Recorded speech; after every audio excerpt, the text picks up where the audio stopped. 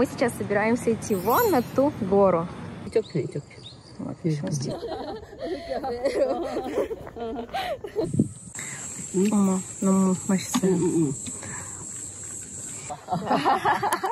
здесь водятся дикие свиньи.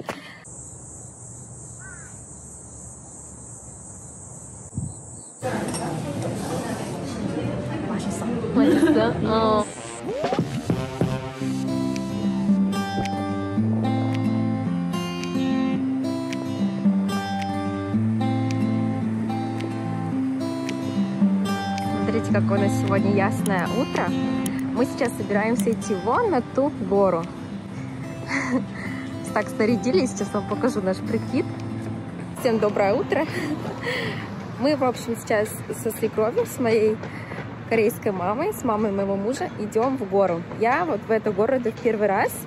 И из-за беременности, из-за детей я вообще ходила всего несколько раз с ней в гору. Она регулярно это делает, поэтому у нее прям так все очень профессиональный такой лук, такое профессиональное снаряжение. Я вот просто по-спортивному, по погоде оделась. Вот этот, смотрите, специальный мне платочек она дала. Это чтобы сюда всякие мошки не залетали, ветер. Ну, еще и, конечно же, из-за солнца. Чтобы сильно не сгорело это место. Вот так обычно делают. Вот так вот. Оставляешь только нос, а тут тебя козырек прикрывает. В общем, так корейцы все делают, когда поднимаются в горы. Сейчас покажу вам свекровь, как она у меня наряжается. Мама вся в снаряжении идет, спортивная. Вот купили ей классную обувь, высокую. Она в прошлый раз немножко ниже покупала себе ботинки. И из-за этого растянула себе связки. В общем, сейчас взяли повыше. Обновила она себе недавно гардеробчик. В общем, такая вот она у нас идет. Такая спортивная девчонка.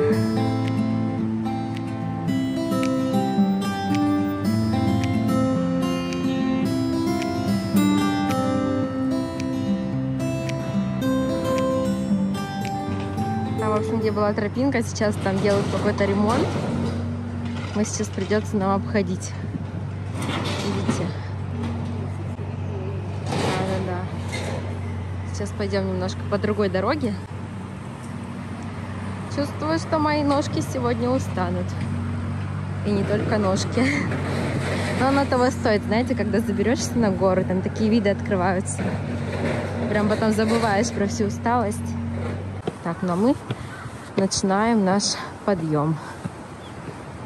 Так, видите, тут прям такой крутой склон. Будем сейчас подниматься, но удобно, что здесь везде есть ступеньки. Но там дальше, скорее всего, их не будет. В общем, посмотрим. Посмотрим, как я тут... А, вот она, тропинка. Все. Получается, как только поднимаешься и спускаешься, вот такие штучки есть. Это специально, чтобы всю пыль со своих ботинок сдувать. Так, ну здесь нужно надуть, но я сейчас не буду показывать, потом попозже покажу. А то сейчас моя спортивная мама убежит, и я ее потом вообще не догоню.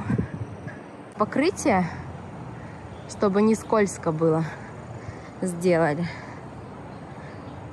Ома мне говорит, что у нас подъем займет 3 часа, а мы только вышли. На подъем и спуск, имеется в виду. Так, я смогу, я смогу.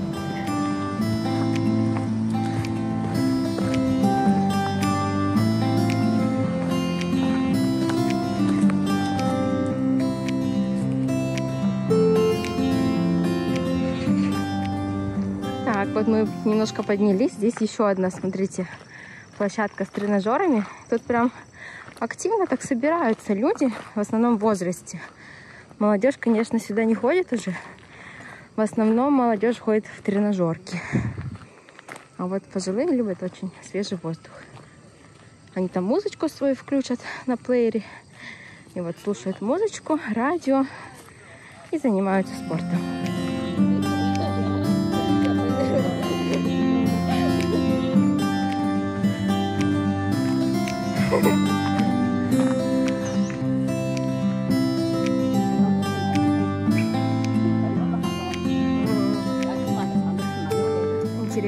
в Корее вот поднятие в гору считается спортом для пожилых людей. В принципе, это не так просто, достаточно травмоопасно, но вот пожилые любят именно подниматься в горы, дышать воздухом. Они берут с собой в термосы кофе 3 в 1, у них это немножко по-другому называется. И вот они любят делать такие привалы. Аньонхасео. Они любят делать вот такие привалы, заварят себе в термосе рамен, и вот для них это вот что-то такое особенное. Это, знаете, вот как мне пишут, я получила с России посылку, и мне прислал брат кофе 3 в 1, кофе. Понятно, что это пыль, понятно, что там есть в мире кофе лучших, наивысших сортов. Но именно вот этот вот беспонтовый кофе, вот этот вот запах, он настолько тебя возвращает в ту атмосферу вот моего студенчества, как мы там с девчонками в этот буфет придешь между парами, выпьешь этот кофе 3 в 1. Вот, не знаю, запахи, вот вкус, он настолько умеет тебя возвращать к воспоминаниям. Обувь. Здесь женщина без обуви идет. Вообще. Вот. В общем, я к тому, что даже такие беспонтовые вещи, на первый взгляд, могут особенно быть ценными в определенных обстоятельствах. Вот. В данном случае в моих, когда я нахожусь в другой стране, и этого кофе просто нет в продаже. Если бы, возможно, оно было, я бы так сильно его и не хотела пить. Мы тут идем гуськом все.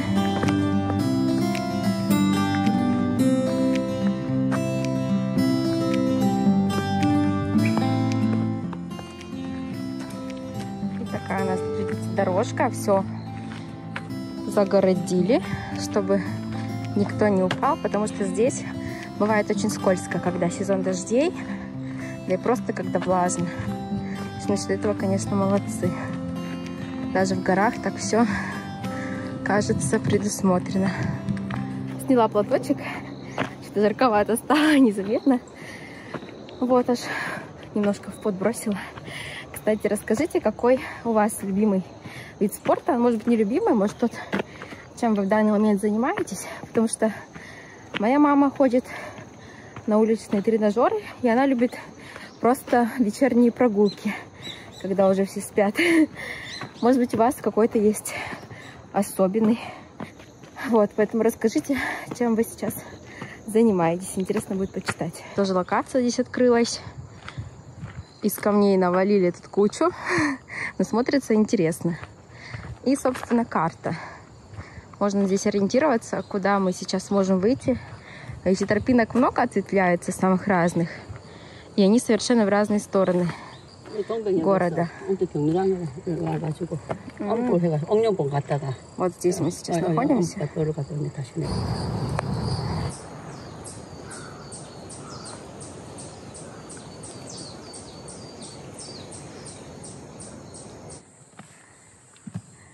Красота. Чувствую, что мы прям уже очень близко к пейзажу.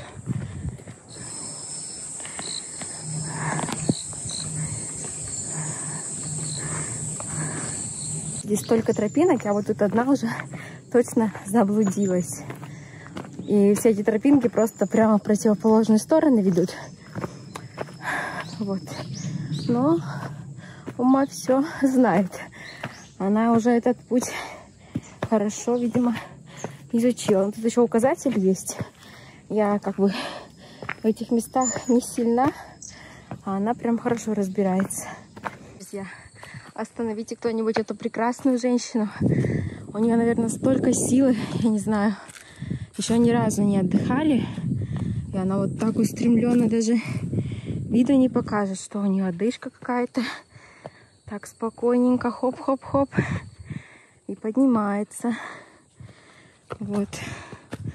Молодец, тоже так хочу. Так, ну открылась у нас тут очередная спортплощадка. Здесь занимаются спортом дядечки, тетечки. Нам еще нужно будет вон туда подняться.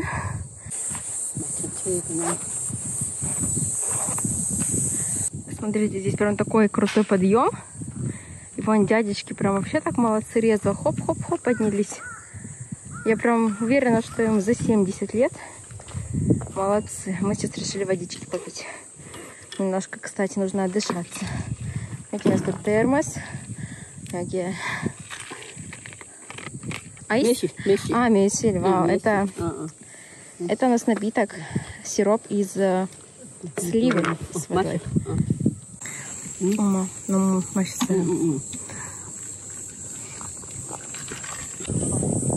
небо такое чистое сегодня.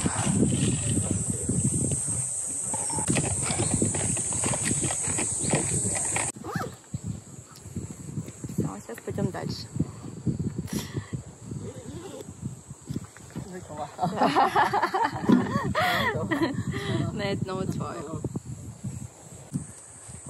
Мой сан.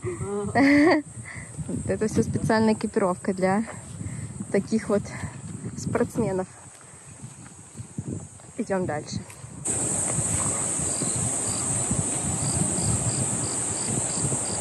Все, после привальчика второе дыхание прям открылось. Сейчас нужно быстренько подняться, потому что у нас няня скоро уже пойдет домой. На той стороне у нас Хэунде.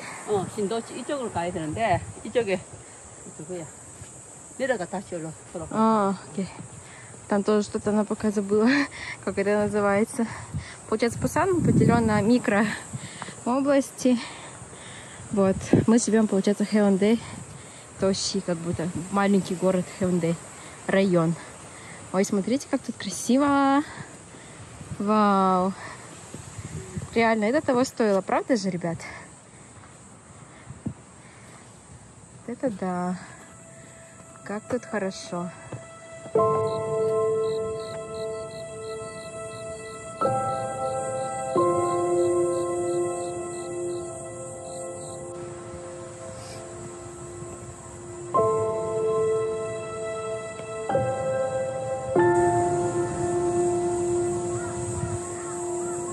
Это вот награда тех, кто ходит в горы.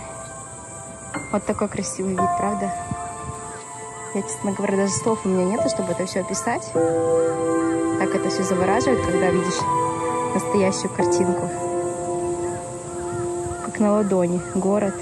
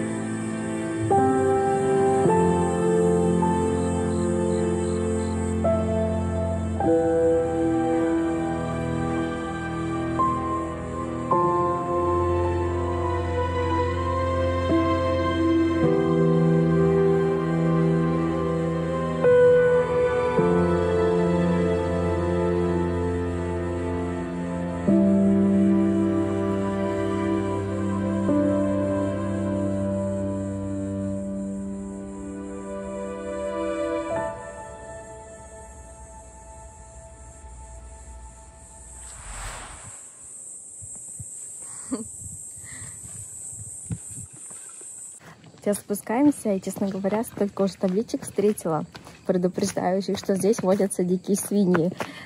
И, честно говоря, меня это немного настораживает, потому что я ни разу еще с ними не встречалась.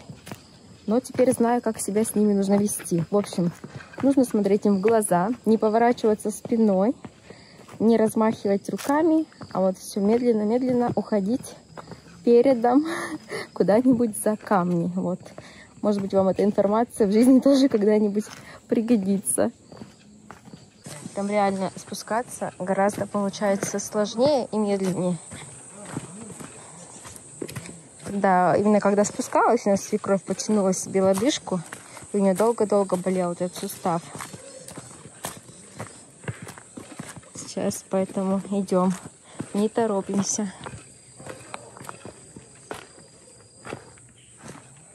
Еще даже мы не спустились, а я уже чувствую, как у меня мышцы начинают дрожать. Это, знаете, как после такой серьезной тренировочки в спортзале там. Причем упражнения на ноги. Так мы проголодались, но я люблю такое чувство. потому что когда проголодаешься, все кажется такое вкусное. Вот сейчас, кстати, сестренка мужа возьмет нашу Нари с собой в колясочку, и мы как раз придем к дому, и все вместе пойдем куда-нибудь поедим. Смотрите, я вам показала только всего одну гору, да? А здесь их целых 3. То есть, когда мы сюда пришли, я почему-то не заметила вот эти вот остальные. Интересно так, как сильно может повлиять ракурс, да, на восприятие.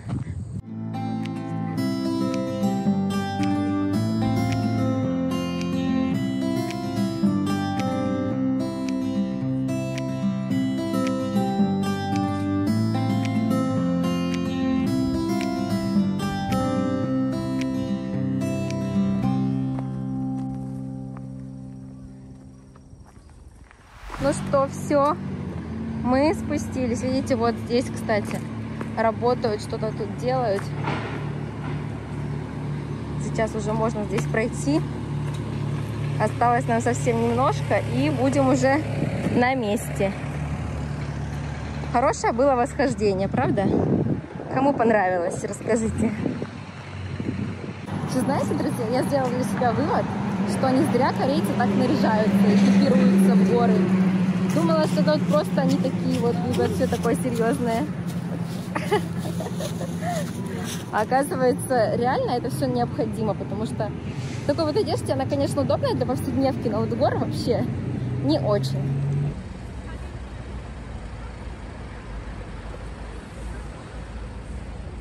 Вот и наша сестренка пришла с моим ребенком, с нашим.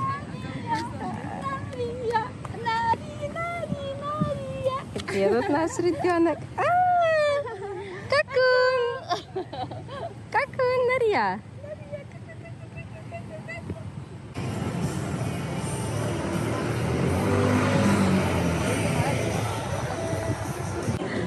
Зашли сейчас в местный кофешоп рядом, который находится тоже с домом. Такая красота получилась, очень красиво, да? Главное, чтобы было вкусно. 맛있어? 이거 커피고 위에 크림이고. 그럼 이거 같은 건데서 프레스 라이스. 한슈페너는 아, 맞아, 맛있어요? 맛있어.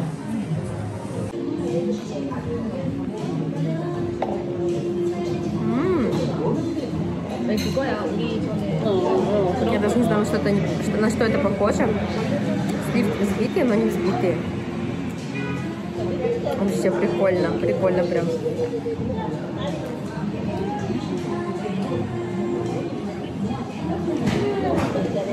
Не как мороженое. Очень вкусно. Пойдем домой, скажи, пойдем, мамка, домой же нагулялись, да? Друзья, хоть мы сегодня устали физически, но такое чувство, как будто бы внутренне перезагрузились. Многие мысли разложились по полочкам, а на определенной ситуации словно посмотрел под другим углом. Теперь я еще больше понимаю, почему моя свекровь, моя Ома так любит горы. Ну а мы, как обычно, желаем вам всего самого доброго и до новых встреч!